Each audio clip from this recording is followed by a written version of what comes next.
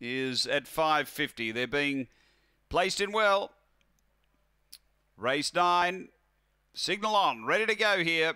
Murray-Bridge. Race 9 of the night, we're ready. Set. They're racing.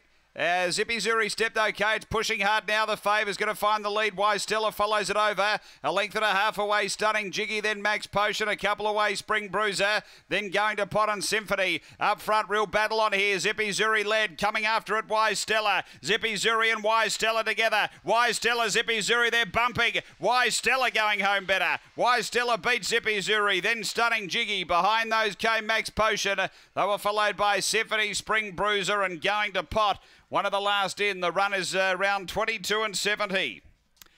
They look to collide a couple of times in the run there, but finishing too strongly is Wise Stella for Tracy Price. The Brona Lane Racing Syndicate, managed by Jay Wright.